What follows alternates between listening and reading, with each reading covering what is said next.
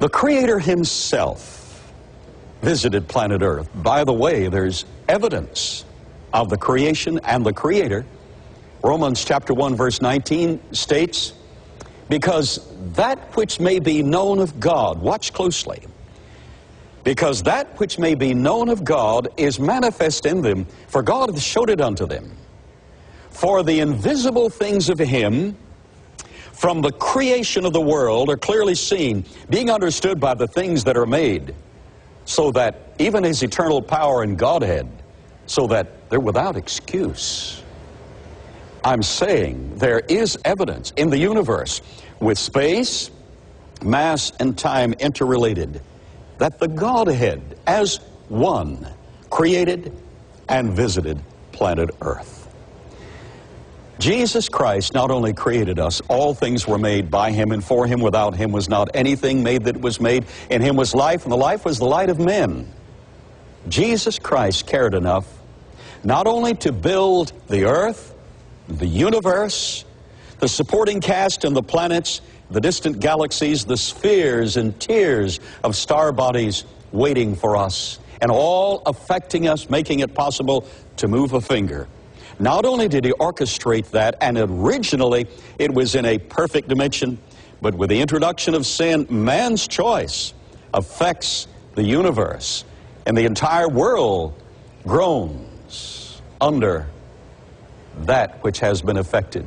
Man's moral choice. But that Creator, Jesus Christ, said, not only have I made you, and I and the Father are one, he said, I go to prepare a place for you. Now let's take the other side of the coin.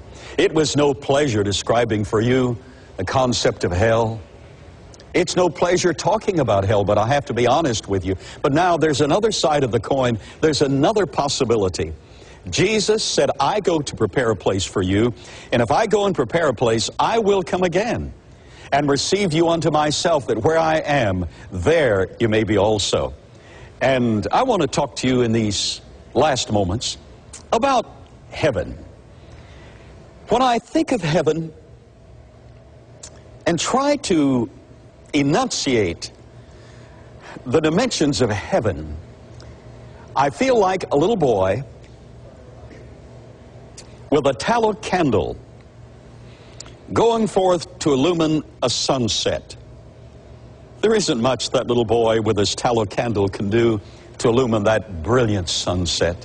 There isn't much that I, with the feeble words framed by the thoughts of men, can do to describe heaven for you, but let me try. I want to talk to you about the place where saints are the citizens, angels are the guardians. Gold is just diamond frost on the shoelaces. Eternity is the time. No night is there. The Lamb is the light thereof. Let me just give you, in these closing moments, some of the wonders of heaven. The first wonder of heaven is that such a place could really be. I have visited some of the great cities of the world, Cairo, Jerusalem, New York. I have visited Los Angeles. I have visited Santiago. I have visited many of the great cities of the world, and yet all of them have debris racing down the streets, crime-ridden, insecurity. There's a place where you don't have to lock your doors at night, and there is no night. There's a place where you can visit grandmother as long as you want, for the oldest citizens will never die, and the youngest will never grow old. We'll all be like Jesus. Number one, the first wonder is that such a place could really be. The second wonder is that the inhabitants over there are interested in us down here. I mean, this is such a mundane existence, yet the Bible talks about a cloud of witnesses. The Bible talks about our being encouraged in the fight by those that have gone on before. The Bible talks about Jesus on the Mount of Transfiguration, being joined by Moses and Elijah. So we have those on the other side interested. To me, that's an absolute wonder, that the inhabitants over there are interested in us down here. The third wonder that I'll mention is that all of these splendors will remain forever. On this earth, there's termination. We lose our loved ones and our friends. We lose our health. We lose our youth. But there we'll be young forever. All of these splendors will remain forever. The fourth wonder of heaven that I'll mention in these moments is the condition for getting there. How do you get there? If I said to you I had to keep all the 10 commandments to get there, everyone would be trying, but there's only one who's ever kept all the commandments. If I said to you, you had to run an endurance race, everyone would be practicing. Jesus gave us the answer. He said, I go to prepare a place for you, and if I go and prepare a place, I will come again and receive you unto myself, that where I am, there you may be also. And Thomas saith unto him, Lord, we know not whither thou goest. How can we know the way? Jesus said, I am the way, the truth, and the life. No man cometh unto the Father but by me. Jesus Christ, illustrated here, who created the worlds, who created the universe, is the material representation of the Godhead. And Jesus Christ said, I am the way. The Bible states, as many as received him, to them gave he power to become the sons of God, even to them that believe on his name. I've welcomed you to eternity. You're already there. You are an eternal being. You will never die. In one form or another, you will be alive forever.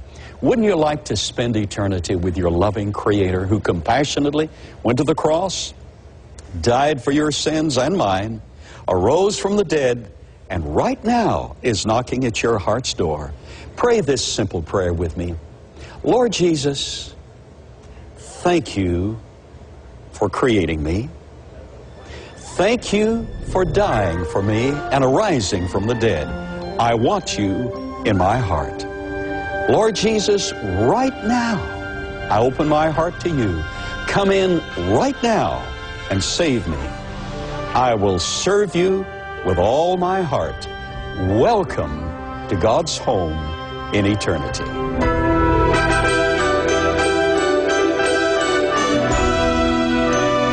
Creation in the 21st Century has been sponsored by Trinity Broadcasting Network, and only with your love gift of support can this program stay on the air. So write to Creation in the 21st Century, P.O. Box A, Santa Ana, California, 92711.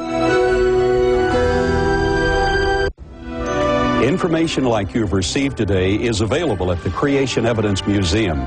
In printed form, in videos, we even have a coloring book for the kids. Just call or write us at Creation Evidence Museum, P.O. Box 309, Glen Rose, Texas, 76043, area code 254-897-3200, or check us out on the web, creationevidence.org.